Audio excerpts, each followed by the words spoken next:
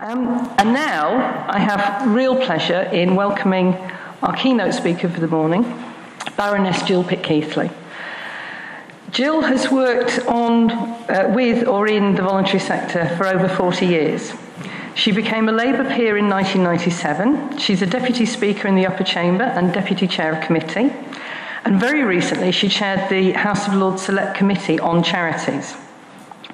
She was Chief Executive of Carers UK. She's been a chair and trustee of many charities, chair of the New Opportunities Fund, a founder member of Akivo, and has just been confirmed as president of NCVO.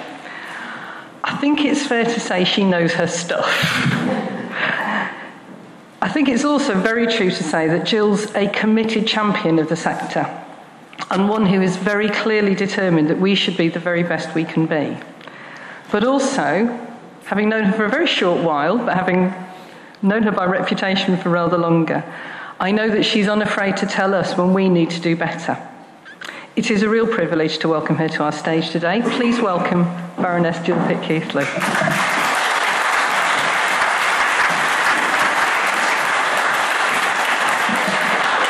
Well, I often say at events like this that my first name is Jill, and that's because I was on American television once and they thought Baroness was my first name, and they asked me if I'd like to be called Bar or Nessie. So anyway, thank you very much, Jane. It's a great pleasure to be here. And I must say that hearing Matthew, my glass half full attitude has been severely tested this morning. But anyway, I think we will take a lot of very good stuff away from that. Now, I don't need to tell anybody in this audience that charities are the eyes, ears, and conscience of society. They mobilize, they provide, they inspire, they advocate, and they unite. I've worked in or with the sector for most of a long working life, and so I was very delighted to be asked to chair the House of Lords Select Committee on Charities, not least because Labour peers don't get asked to chair many select committees. It was not the easiest gig I've ever had, and I've chaired some tricky ones in my time, but we did manage, after much robust discussion, to reach a consensus report. We came up with 100 conclusions and 42 recommendations. Now, the timing of this committee was significant. We were convened in the summer of 2016. It was recognised that we're living in a time of profound economic, social and technological change, and that the environment in which charities are working is altering dramatically. In addition, you will all remember some high-profile failures in the charity sector that have really eroded trust. Kids' Company closed almost immediately after receiving millions in public money, and the spotlight was shone on possible trustee failure and a lack of due diligence. At about the same time, newspapers published a series of reports alleging that some of the best-known charities in the UK had used exploitative and unethical fundraising methods. So it was the right time to set up the committee, which focused on the charitable sector. I've been told many times that the report, it's called Stronger Charities for a Stronger Society, and I'm sure you've all read it line by line, is an important milestone for the sector. Over 11 months, we had more than 250 submissions. We saw more than 50 witnesses to give oral evidence.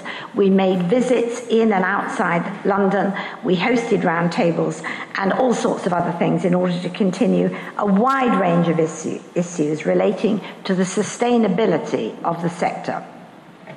We felt it was most important for the committee to increase the sector's confidence in itself, to give acknowledgement and recognition, and I'm therefore very pleased that it's been so well received by the sector. In a pretty difficult environment for charities, the consensus that we achieved seems to have been particularly helpful.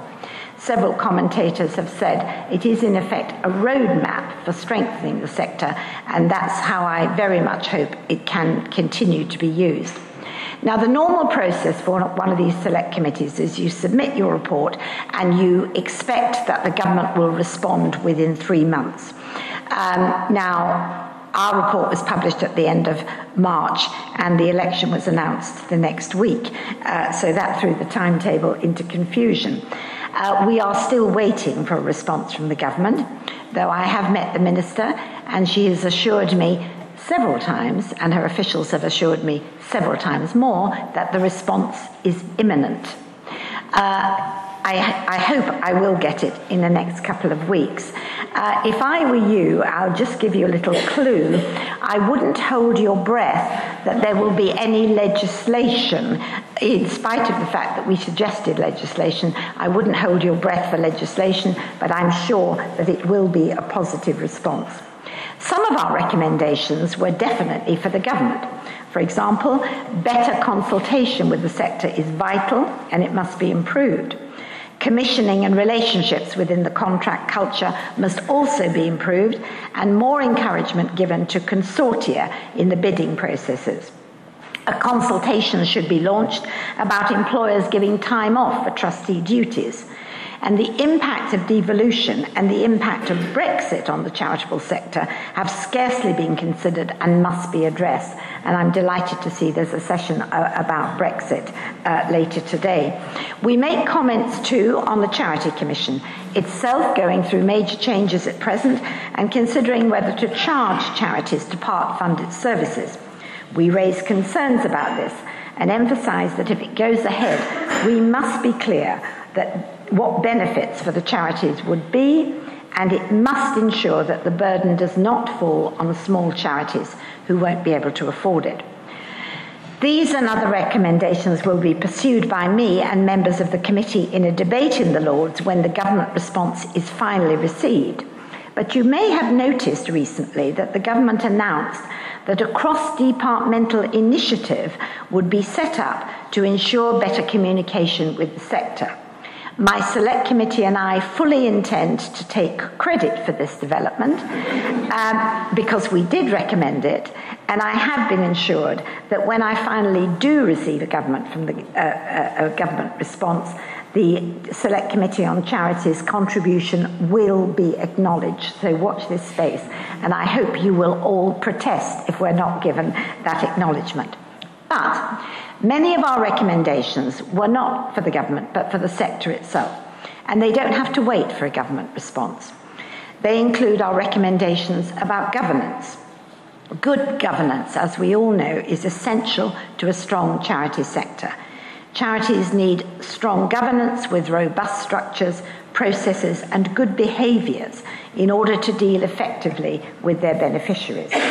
We call for new efforts to provide training and development for trustees and recommend that charity boards should be engaged more than they are in self-reflection, in checking out how they operate, in appraisals, for example, examining their behaviours and measuring their impact. We urge infrastructure bodies to identify any shortcoming in the provision of such training and advice and do more to raise awareness about what does exist. Many of our witnesses felt there was plenty of material out there, but it's hard to find and it's not coordinated. We were very concerned about the lack of diversity on many trustee boards. Of course, boards should reflect their beneficiaries in terms of ethnicity, age, and background. But when the commonest way of becoming a trustee is still because somebody asked you, boards are almost bound to be limited to the same kinds of people. We know that charities are concerned about the supply of trustees. How do we get them? Where are they going to come from in the future? And we felt in the committee that we need to emphasise much more that this is a two-way street. You give something of a trustee, sure, but you get something back. Is it something for your CV? Is it recovery from an illness or a bereavement, perhaps? Do you want to learn a new skill? These are all perfectly valid reasons for becoming a trustee, and those recruiting trustees should be more open about this. Employers have a role to play too. We recommended that the government should hold a public consultation on introducing a statutory duty to allow employees of organisations over a certain size to have time off work specifically to perform trustee roles. As I say, I don't think you should hold your breath about any legislation forthcoming on that, although I'm sure that there will be more encouragement given to employers by the government. To encourage turnover on boards, we suggest that 9 years should be a maximum term. While we consider that there may in some circumstances be a role too for paying trustees, we don't support payment as a general rule.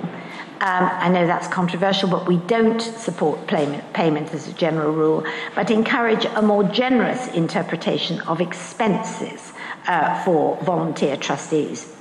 Now, I'm delighted to say that the sector has taken up the challenge and is using the report to help them further the recommendations, using it as a roadmap, in fact. NCVO and Akivo convened a group of 15 membership organisations and set up a series of working groups to see how this joined-up approach can help make the proposals in the report a reality. And I'm sure some of you are engaged in those working groups. They include governance, diversity, leadership, and campaigning.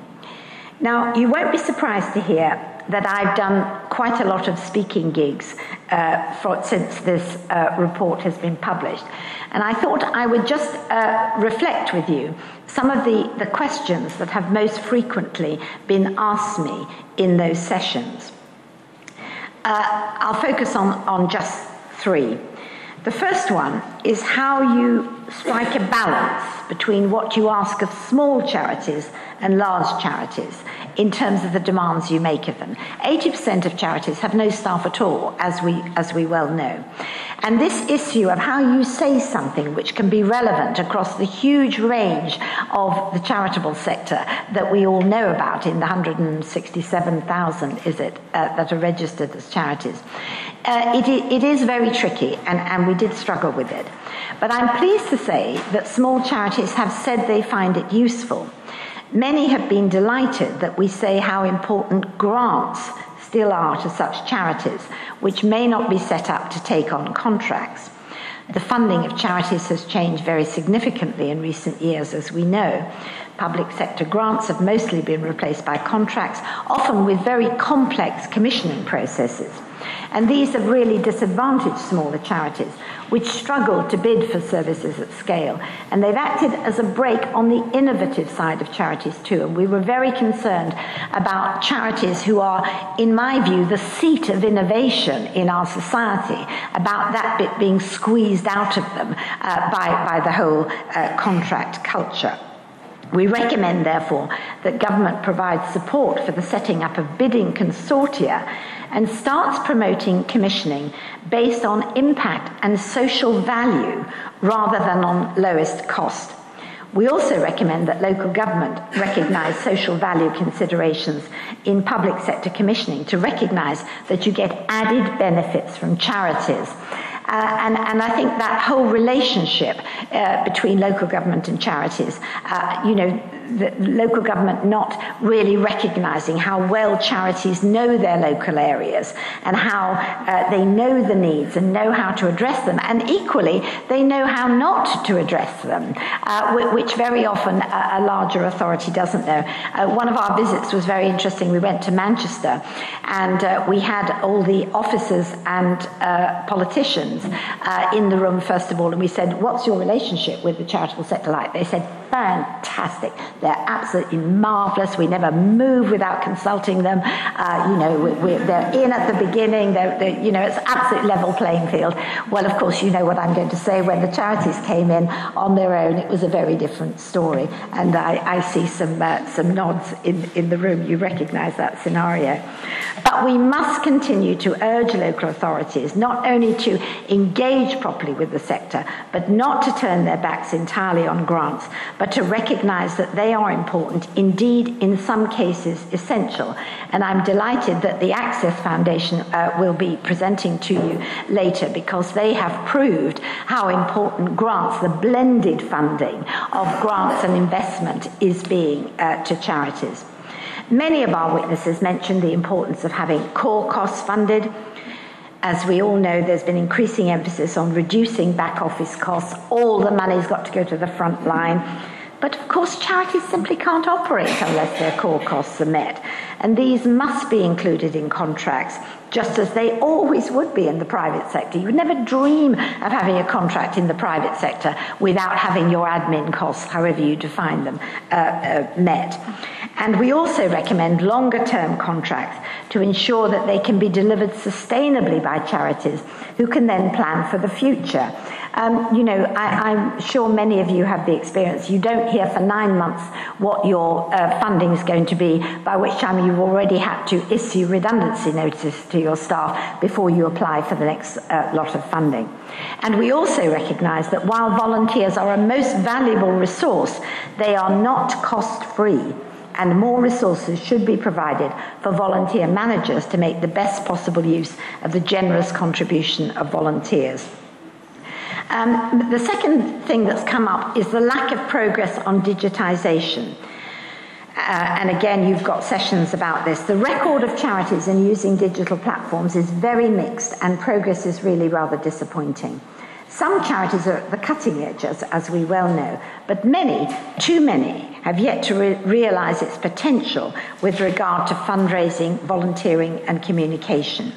And getting in specialist trustees, perhaps younger trustees who've got some expertise in this area, if me and my grandsons are anything to be considered. So it seems reasonable to suggest that most charities could have a simple website, regularly updated, and/or a social media page. And actively considering recruiting a trustee with skills in that particular area might help the age profile of the trustees, as I say, as well. And the third issue that's come back up is how we emphasise evaluation. We do say in the report that charities should check up on themselves. Are they fulfilling their mission? Are they reaching their beneficiaries? We're very keen that charities do that, but of course, you have to balance that with not imposing burdens on charities, not too much reporting and paperwork. How many hours do you spend filling in different evaluation forms for small amounts of money, and so on? Could we not get a bit more communication there? I'm reminded of my father's maxim: you don't fatten a pig by weighing it, you fatten a pig by feeding it. All charities should, of course, be seeking independent evaluation of their impact on their beneficiaries in order to ensure that they're delivering for them. The form will vary considerably, but commissioners should also assess such evaluation when considering contracts. And it's also a way of feeding back information regularly to your stakeholders to enable them to help with measuring success.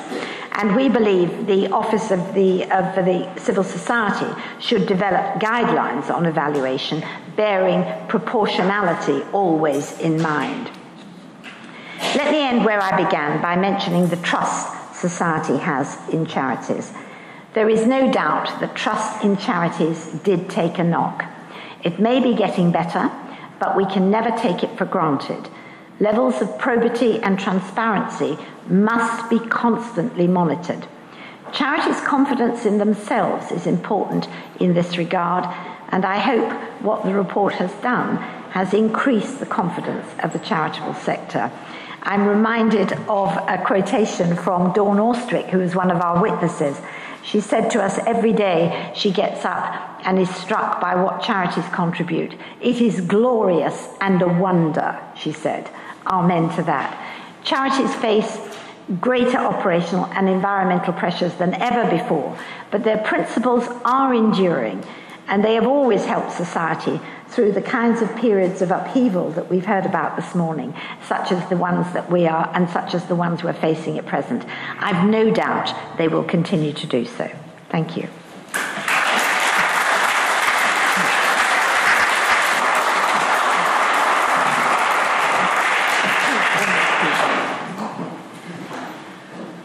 I think Jill will be with us over the tea break for a little while. So if you have any questions, which I'm sure you have, do please go and grab her. Sorry.